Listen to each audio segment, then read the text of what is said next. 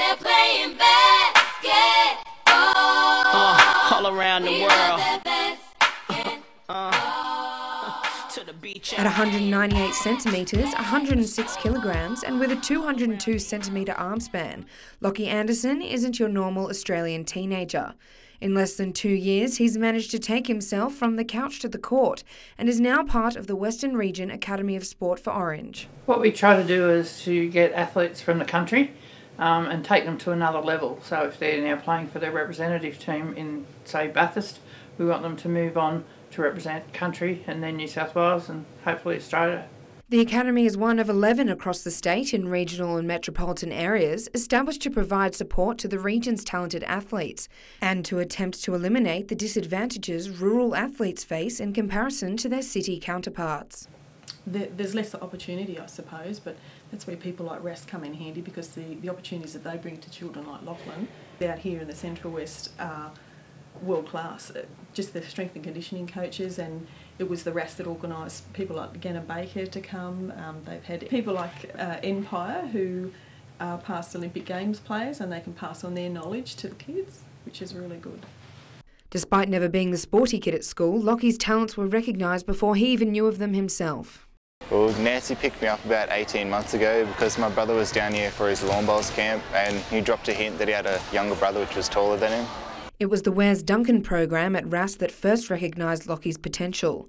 The three-phase course looks for athletes of a specific build who will eventually be able to dunk the ball, with a long-term goal of identifying the potential to become an elite basketball player.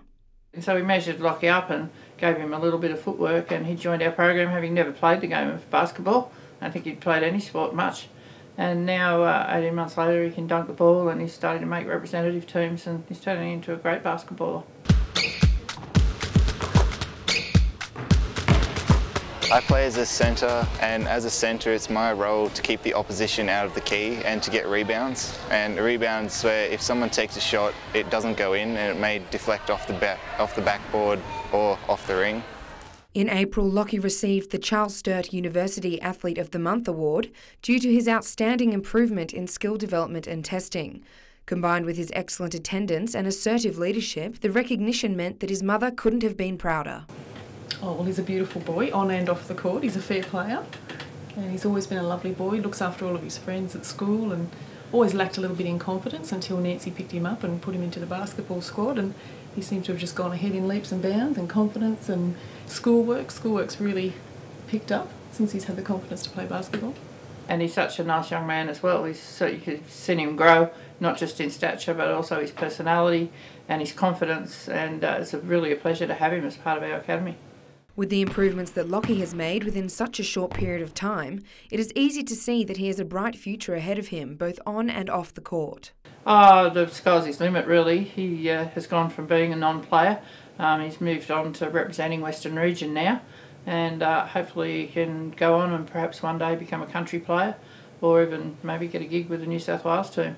To play in the NBA would be my dream, and I'd be stoked if any team picked me, but personally I'd like to be picked by Chicago Bulls or Miami Heat. Ras is constantly seeking to improve its operations and players through the development program it offers to the community.